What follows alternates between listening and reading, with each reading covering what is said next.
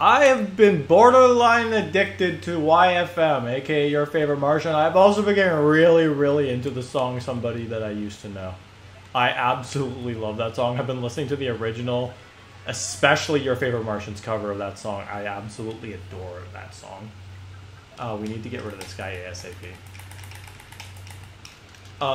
And I listened to a few parodies, which are absolutely hilarious. Yeah, this is a song I really like. Ow. Oh yeah, being electrified does not affect enemies who have a shell, much like how Koops isn't affected by many things. Yeah, Koopa Troopas are the same way. I've made a terrible mistake! I just realized. Shouldn't have done this. Super Guard game, where are you at? Ouch! It was not here. Alright. Well, we paid for the mistake.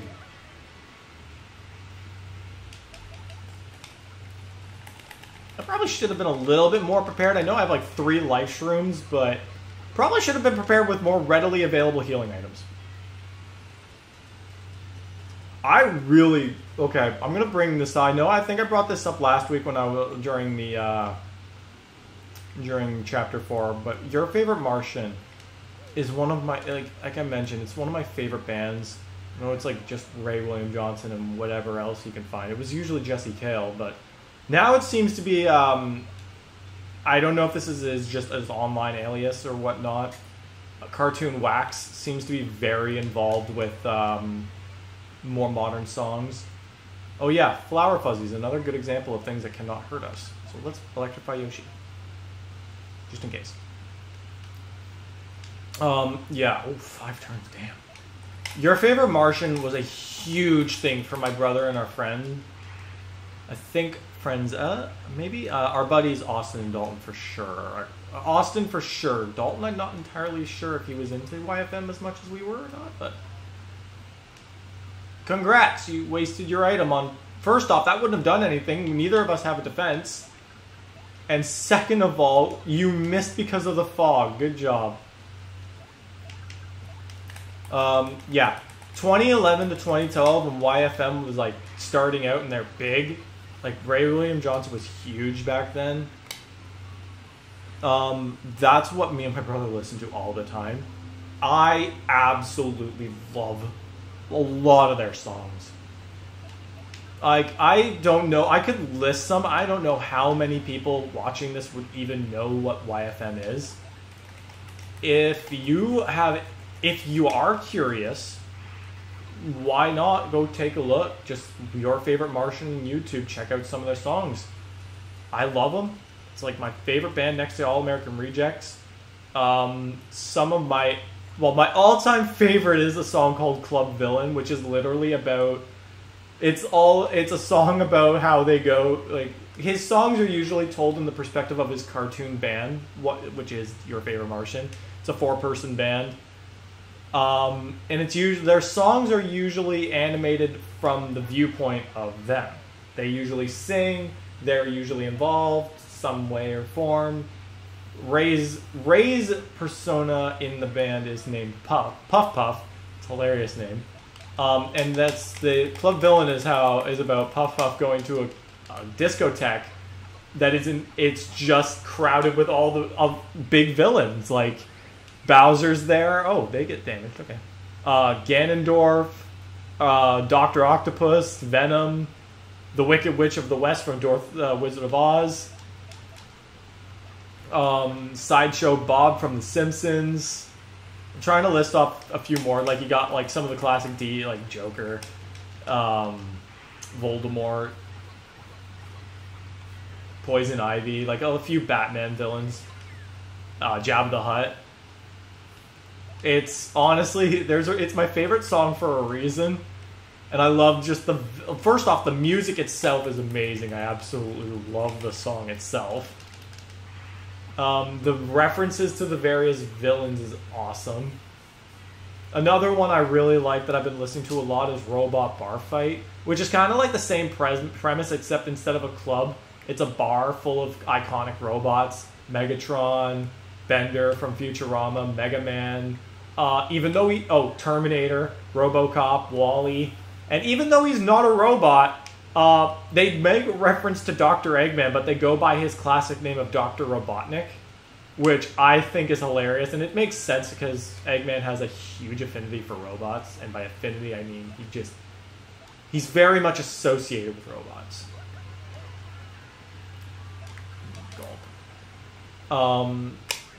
Yeah, Robot Bar Fight's one of my favorites. One of them. Okay, let me focus on the Generation 1 songs first. Friend Zone. It's in contrast. Like Ray's song choice is usually comedic. Like he does a lot of funny based songs, but occasionally he does do some really like more relationship meaning ones, and it usually. Oh wait, I'm going to use that drag term. They kind of tend to gear towards the idea of toxic relationships, or in the one I'm about to mention, the friend zone, which is based on the idea of the friend zone.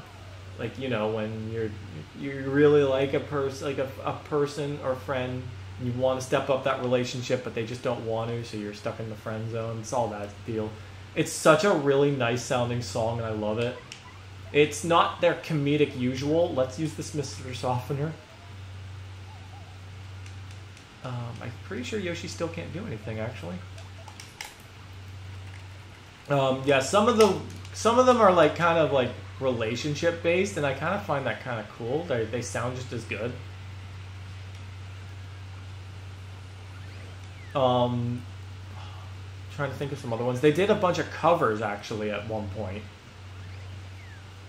And as I mentioned at the beginning of the episode, one of them I've been listening to a lot. And it's my favorite of their covers is somebody that I used to know. Absolutely amazing. Some of their other covers include... Oh, hold on. I need to time this one. Bingo. Let's go. Get that full HP. Other covers that they've done, I think they've done Beastie Boys' Fight for Your Right. They did... Or he did, I guess. I guess, because really... Jesse Cale was really involved. They did High Voltage from Linkin Park, I believe they're called. They did Eminem's and Rihanna's Love the Way You Lie. I probably should have played this battle out way better.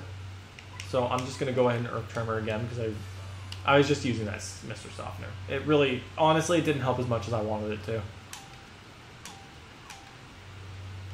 I don't really know a lot of the original bands. Like a few of them I've heard of, I've never listened to. Obviously, I've heard of the Beastie Boys. Rihanna and Eminem's "Love the Way You Lie" is one of the few songs I heard beforehand, so I recognized that one.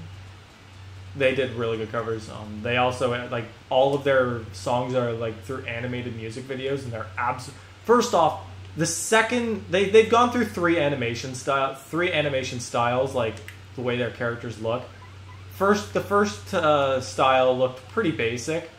The second style was it's my favorite. I want to do a fan art drawing of that.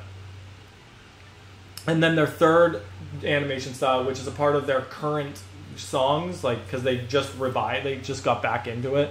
Ray sorted all the problems out, and he's back on with songs. I'll get to that in just a second, but the third animation style is pretty good, but I really like the second one a little bit more. And by a little bit, I mean a lot more. The third group of songs that they've been posting, I think there's about 5 of them out now. 2 of them are actually sequels to one of the first songs he did, which was called Orphan Tears. They did a trilogy, like almost like a story bit of songs for that, and it's actually really funny and it's really cool. I love the music for it, the third part is my favorite. The song, it's really cool, and the lyrics flow really well. But my favorite one is their most recent one. It's called F This Job. And there's a reason why it says F, because the main chorus just drops the F bomb, but I love the song, the instrument choice, the lyrics, the way it sounds. Absolutely hilarious. Absolutely great song. Again, if you guys have never heard of Your Favorite Martian or Ray William Johnson, why not? Like, I'm telling you, go check it out. There's not... Well, actually, no, you don't have to. I don't like recommending music to people because I don't like it when people recommend music to me. In fact, I don't really like it when people recommend things to me at all because it makes me feel like I have to go and look at it. I'm not telling you you have to look at it. Not at all. Far from it. If you don't, that's fine. It's not up to me. I'm just explaining how much I really like Your Favorite Martian. I think that's my story topic for today. Let's hope I can get through 10 floors in 10 minutes. I doubt it. I'm pretty sure I'll be taking more than a minute per battle. So this will be a little bit longer of an episode. And that Dark Paratroopa has an HP plus badge. And you want to know what? It applies. So now it's got an HP stat of 13. Oh, it's a fright mask. I don't have any room in my goddamn inventory. Fucking beautiful. Oh yeah, and that thing behind, that's a Babulk. Or a bulky bomb. Babulk is the other one. It is a massive bomb that doesn't attack. Oh, that's interesting. Okay, yeah. So bulky bombs don't directly attack. They prepare themselves to attack. And then they just explode. So they take 4 turns before they explode. They first light their fuse, then they boost their defense by 3. Then they boost their attack by 3, and then they charge their attack by, I think, 6. So you really don't want to let that thing last 4 turns and then explode, because it's not good. Very, very much the opposite. Let me just go right back to the catalog. I know I'm not really helping our episode time here.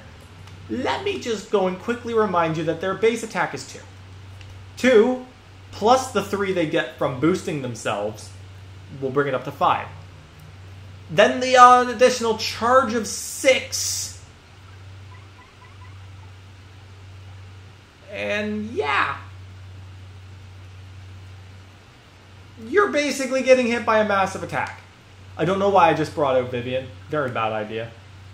Oh, you know what? Actually, I'm just going to attack this guy head on, because I'll just POW block him with Vivian. Unlike the bombs, they do not, again, attacking them won't make them start their fuse. Because they mandatorily do it themselves. Okay. Not cool. Only Mario got hit by that, but I guarded it. Yeah, the only reason why I was saying maybe it wasn't a good idea that I sent out Vivian here is because Vivian's attack kind of sets them off. And it seems like I might not have much of a choice. Well, then in that case, I'm sweet treating first. I don't even know if I'll be able to inflict a burn if I don't do any damage. But we'll find out.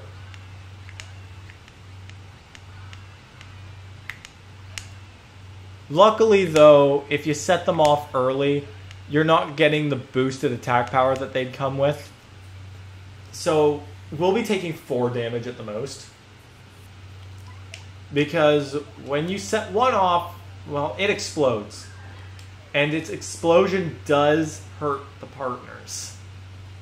Which means that it sets the partners off. It basically started a chain reaction. As you will see right here. Oh, right. They just finished... Okay, so we took 5 damage because I just realized they boosted their attack. So, that was a dumb decision. Next time I do that, I'm bullshitting Mario. If I see any more than 3 bulky ball, if I see a perfect 4, yeah. I'm going to set them all off and I'm going to bushi. Alright, here's an enemy we'll be encountering in the next chapter. Actually, bulky bombs are another enemy we'll be encountering in the next chapter. Lava bubbles.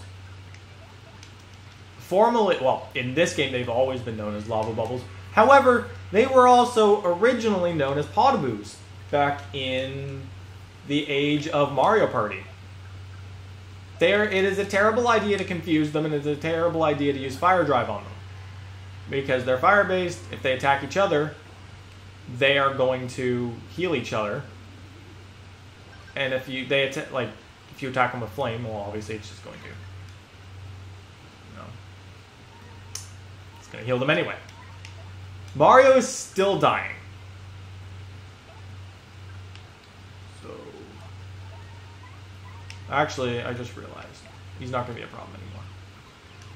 So we're head bonking him. Oh crap! Every single time I have that, yeah, poison mushrooms, bad bingo. Oof, we're in such a dodgy position. I did not come prepared for this. I should have. And unfortunately, a lot of the items we've been getting thanks to Item Hog have not been helpful in the slightest. Like, maybe a third of them have been useful in some shape or form. All the other ones, nah. Tasty Tonics and Volt Shrooms are not useful.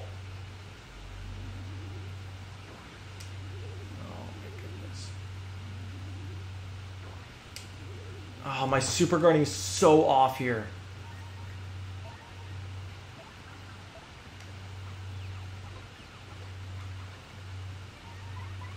Okay, well, Goombella's gonna be using up one of our life shrooms. Unless I can get a super guard off, which I'm not really confident in myself at this point. Oh, blessed! Blessed I'm good at this game finally. Yeah, we'll be going over episode time. This battle's taking us long enough. We're almost at a level up though, so that's good. And we're gonna need it. Please, maybe an item I can use. Well, okay, yeah, I'll take that. I could be greedy and ask for better, but beggars really can't be choosers. I'm going to use it on me. I'm going to double check what floor we're on.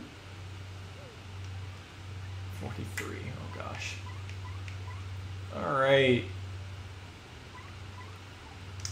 I really hope we... Oh, I'm going to have to tattle on enemies. And I can't be using Vivian because... Poison Pokies! If you maybe remember a few episodes ago when I mentioned that Vivian can't attack Pokies because they're covered in spikes on the side. And yet I need to finish these 10 floors right here, right now, because I can't save. And the only way to get out is every 10 floors. So, Poison Pokies. They poison you. What a big goddamn shocker, am I right? They have an attack power of 4. So, we have a bit of a problem. Okay, good start. Not a good continuation. Yeah! Bang. Now we're poisoned. However, good news is Yoshi can still gulp these guys. We need to pull off some extra stylish moves. We're going to get a level up from this. Oh, another unique thing is that I'm pretty sure when you launch a segment off of these guys with the Super Hammer, yeah, it dealt 3 damage instead. Because getting knocked by a Poke segment apparently is a little more painful than getting knocked by another enemy. You know what? Screw it, gulp it, because we're going to get a level up anyway. Attaboy, Yoshi. Way to pull through for us. If only Goombella was receiving this level up. But she's not, and I don't think partners get restored if they're not the ones out in the party when you get the level up. I'm doing this again. I kind of need it right now because I'm noticing that I am very... Normally I don't get rusty hit games, but this is definitely a clear exception. Again, I want to blame it on the mere fact that I can't hear my game very well. That's why I'm not doing my super guards very well. But I also can't deny that it's probably a bit of rust. Alright. These guys are going to be a problem. There's 5 of them. So, spiked parabuzzies. Allow me to introduce to you a nightmare if you do not have all the badges you're going to need for them. So, fire and explosives don't work because they're buzzies. This one flies in the air, so you can't hammer it. It has a spike, so you can't jump on it. Literally Okay. Assuming you do not get the only badge that can effectively deal with these things, the only way to attack a spiked parabuzzy is through either an item or a special attack. I don't know why I used art attack. I'm an idiot. They have 5 HP. I could have gone with the other option. Wow, am I stupid. I wasn't thinking. I was too busy having fun explaining the pain and agony of spiked parabuzzies. Yeah. So you'd have to use an item or a special move to effectively deal with a spiked parabuzzy. The only other way that you can really deal with them is this badge called Spike Shield, which prevents you from taking damage from jumping on spiked enemies. It's a valuable badge to have, especially if you're going to run Danger Mario strategy, or if you're going to just run 10 HP and unload BP on yourself.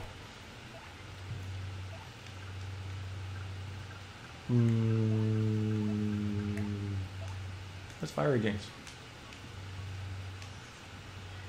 I know it's a dumb idea. But who cares? I'm only taking 2 damage this time, and I actually can confirm that. Yeah. Spike Shield is a badge that requires Vivian to get. It lets you jump on spiked enemies safely, so it is a good badge to have. But again, I'm not going to get it right now because spiked parabuzzies are native to Chapter 6. That's when I want to save that badge. So once we're done Chapter 5, that's when we're going to go and get it. And then we'll at least be able to effectively deal with spiked parabuzzies when we naturally encounter them. Alright.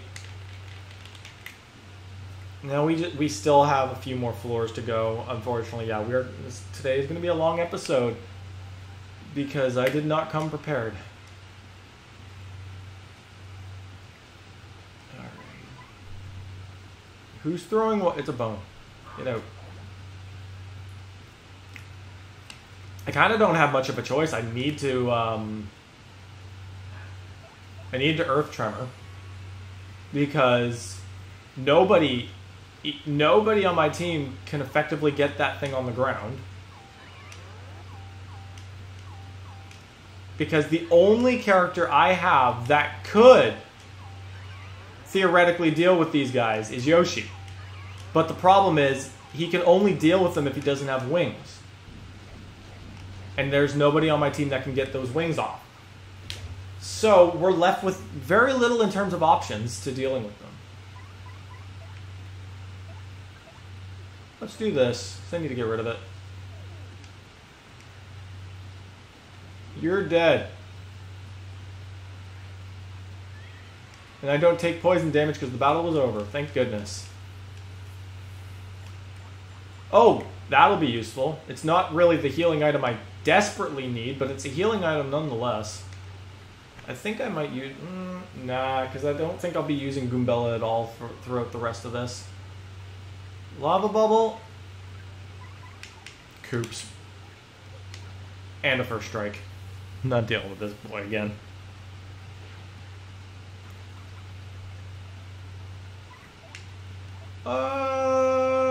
Oops. Power shovel, please. That's a solid damage across the board. We can take care of 2 of them. This is also kind of another reason why Coops is really good. Like I mentioned, dealing damage across the grounded board is very nice. Also, he's not that FP expensive either, which is really good.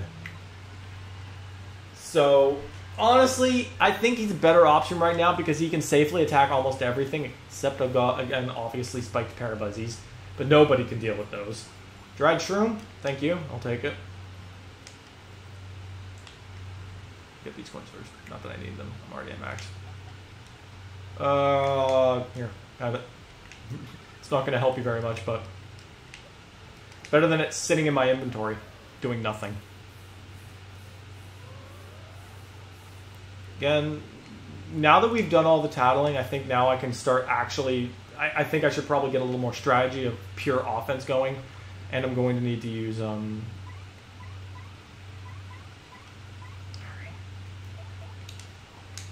This is annoying. Because I'm running low on SP. And I'm going to need it because I'm pretty sure we'll be facing another group of... unless this is the last floor. Ouch. Ouch. There we go. Coops, appeal for me, please. I don't know if we'll be facing another full round of spiked Parabuzzies, but we can't afford to be dealing with these two. Really, if I didn't use Art Attack that one time, I probably would have been in a lot better position in terms of my SP. This is the one thing that's very, very challenging about the Pitavandra Trials. SP consumption. There are going to be times where you're taking too much damage and you need to rely on a special move to get through a battle. You're not going to be able to do that if you with your low SP. You're not going to be able to do that regularly, at least. I'm going to go with the guard simply because that won't poison me. And Koops already has defense, so not a bad option for Koops. Koops kind of acts as a really good defensive shield. Having a defense, being the only partner to have a natural defense of 1, it's really good. And on top of that, like, well, unfortunately, he does not cap at a lot of HP. As far as I'm concerned, 35 might be his max. Okay, we made it. We only went 7 minutes over, but we did it. And we got the strange stack, so now we can carry 20 items. We're getting out of here, unfortunately. As much as I would love to continue, I'm not prepared for that. So, we're going to head out. We're now right where we need to be for the next episode. So, I will see you guys next time where we will be starting Chapter 5 and we will be going to a new location. I'm not going to reveal where it is. Unless you already know. You probably already know if you've already played this game or watched this game. So, we'll see you guys next time.